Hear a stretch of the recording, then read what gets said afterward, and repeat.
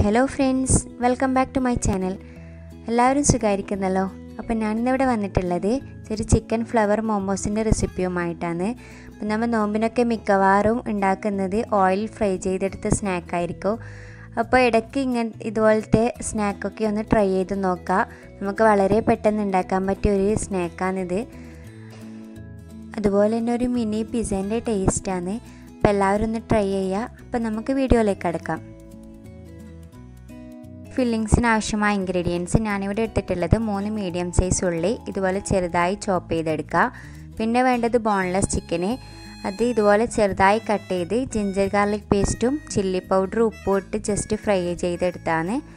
ഇത് ആവശ്യത്തിനനുസരിച്ച് എടുക്കുക. പിന്നെ വേണ്ടത് ഒരു ക്യാപ്സിക്കം ഇതുപോലെ ചെറുതായി കട്ട് ചെയ്തെടുക്കുക. പിന്നെ വേണ്ടത് കുറച്ച് മല്ലിച്ചപ്പ്, അതുപോലെ ജിഞ്ചർ ഗാർലിക് പേസ്റ്റ്, കുറച്ച് കറിവേപ്പില, അത് ഇതുപോലെ ചെറുതായി കട്ട് ചെയ്യുക. അപ്പോൾ നമുക്ക് എങ്ങനെ ഉണ്ടാക്കുന്നതെന്ന് നോക്കാം. ഫില്ലിങ്സ് റെഡിയാക്കാൻ വേണ്ടി ഞാൻ ഇതുപോലെ ഒരു പാൻ വെച്ചിട്ടുണ്ട്. അതിലേക്ക് കുറച്ച് ഓയിൽ ഒഴിച്ചു കൊടുത്തിട്ടുണ്ട്. ഇനി നമ്മൾ നേരത്തെ ചോപ്പ് ചെയ്ത് വെച്ച ഉള്ളി ഇതിലേക്ക് ഇട്ട് കൊടുക്കുക. അതുപോലെ തന്നെ മസാലയ്ക്ക് ആവശ്യമായ കുറച്ച് ഉപ്പും ഇതിലേക്ക് ആഡ് ചെയ്ത് കൊടുക്കുക. ശേഷം നമ്മൾ നേരത്തെ കട്ട് ചെയ്ത് വെച്ച് കറിവേപ്പിലയും ഇതിലേക്കൊന്ന് ഇട്ട് കൊടുക്കുക. എന്നിട്ട് എല്ലാം കൂടി നന്നായി വഴറ്റിയെടുക്കാം.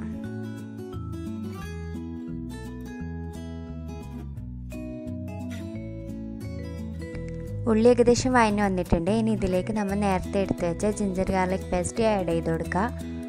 എന്നിട്ട് നന്നായിട്ടൊന്ന് മിക്സ് ആക്കി കൊടുക്കുക. ഇതിൻ്റെ പച്ചമണം പോകുന്നവരെ ഒന്ന് ഫ്രൈ ചെയ്തെടുക്കുക. ലോ ഫ്ലെയിമിലിട്ട് ആക്കാൻ ശ്രദ്ധിക്കണം, അല്ലെങ്കിൽ പിന്നെ ഇത് അടിക്ക് പിടിച്ചു പോകും. ഇനി ഇതിലേക്ക് ഒരു പിഞ്ച് ഫുഡ് കളർ ആഡ് ചെയ്ത് കൊടുക്കുക. അതുപോലെ തന്നെ 1/4 ടീസ്പൂൺ ഗരം മസാല ആഡ് ചെയ്ത് കൊടുക്കുക. എന്നിട്ട് നന്നായിട്ടൊന്ന് മിക്സ് ആക്കി കൊടുക്കുക.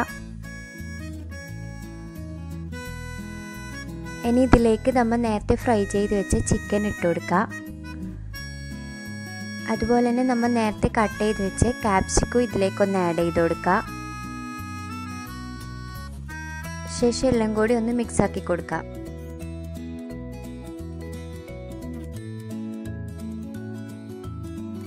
ഇനി ഇതിലേക്ക് മല്ലിച്ചപ്പ് ആഡ് ചെയ്ത് കൊടുക്കുക. അതിനുശേഷം മൊത്തമായിട്ടൊന്ന് മിക്സ് ആക്കുക.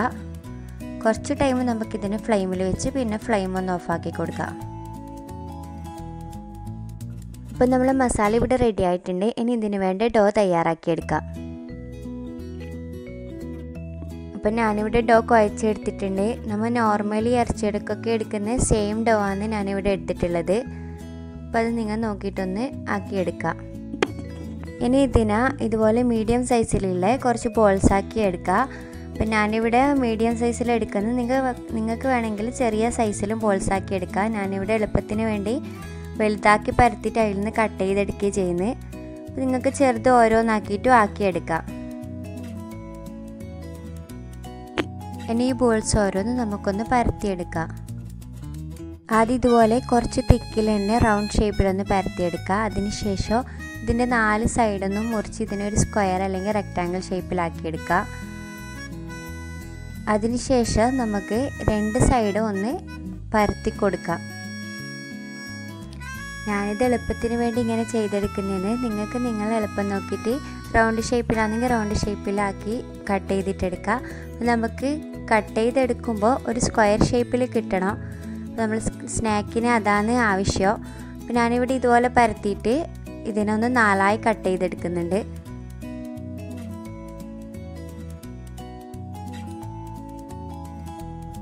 ഇതുപോലെ തന്നെ എല്ലാ ബോൾസും ഞാനൊന്ന് പരത്തി കട്ട് ചെയ്തെടുത്തിട്ടുണ്ട്. ഇനി ഇതിന്നൊരു ഷീറ്റ് എടുക്കുക. അതിനുശേഷം ഇതിൻ്റെ സെൻറ്ററിലേക്ക് നമ്മൾ നേരത്തെ ആക്കി വെച്ച മസാല ഒന്ന് വെച്ച് കൊടുക്കുക. നമുക്കിതിൽ മയോനീസ് ആഡ് ചെയ്യുന്നുണ്ടെങ്കിൽ ആഡ് ചെയ്യാം. ഞാനിവിടെ യൂസ് ചെയ്യുന്നില്ല. അപ്പം അതിനുശേഷം ഇതിൻ്റെ 4 കോർണറും ഒരുമിച്ചൊന്ന് പിടിച്ച് അതൊന്ന് പ്രസ്സാക്കി കൊടുക്കുക.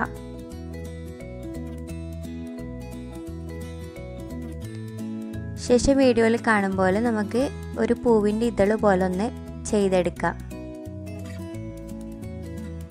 നിങ്ങൾക്ക് ഡിസൈന് വേണമെങ്കിൽ മാറ്റാൻ. ഞാനിപ്പോൾ ഇവിടെ ഇതുപോലെ ചെയ്യുന്നത്. നിങ്ങൾക്ക് ഏത് ഡിസൈനിലും ഇതിനെ ചെയ്തെടുക്കാം.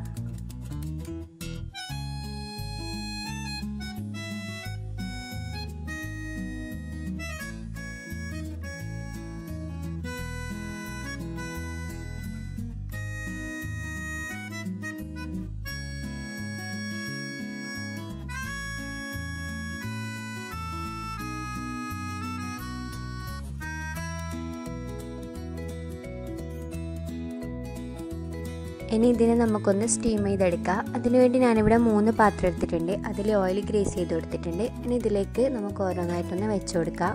അപ്പോൾ നിങ്ങൾ ഏത് പാത്രത്തിലാണോ സ്റ്റീം ചെയ്യുന്നത് അതിൽ ഓയിൽ ഗ്രേസ് ചെയ്ത് കൊടുക്കണം, അല്ലെങ്കിൽ പിന്നെ നമ്മൾ സ്നാക്ക് അതിൽ പറ്റിപ്പിടിക്കും. അപ്പോൾ നമുക്ക് വിചാരിച്ച പോലെ ആ ഒരു ഷേപ്പിൽ കിട്ടൂല. ഇനി ഒരു 1/4 മണിക്കൂർ നമുക്കിതിനൊന്ന് സ്റ്റീം ചെയ്തെടുക്കാം. നമുക്കിതിനെ വേറെ ഏത് ഷേപ്പിൽ വേണമെങ്കിലും ആക്കാം. ഞാനപ്പോൾ ഇവിടെ വേറൊന്നും കൂടി കാണിച്ചു തരാം.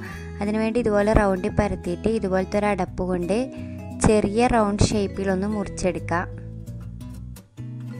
നമുക്കൊരു റൗണ്ടിൽ കിട്ടുന്നത്ര മുറിച്ചെടുക്കാം. ഇനി ഇതുപോലെ 3 റൗണ്ട്സ് എടുക്കുക. അതിനുശേഷം ഇതിന് താഴെയും മുകളിലായിട്ട് ഇതുപോലെ ഒന്ന് ഫിക്സ് ചെയ്ത് കൊടുക്കുക. കയ്യിൽ കുറച്ച് വെള്ളമാക്കിയിട്ട് ഒന്ന് പ്രസ് ചെയ്ത് കൊടുക്കുക. അതിനുശേഷം നമ്മൾ നേരത്തെ ആക്കി വെച്ച മസാല ഇതുപോലെ ഒന്ന് വെച്ച് കൊടുക്കുക. ശേഷം ഇതിനെ ഹാഫായിട്ടൊന്ന് മടക്കുക.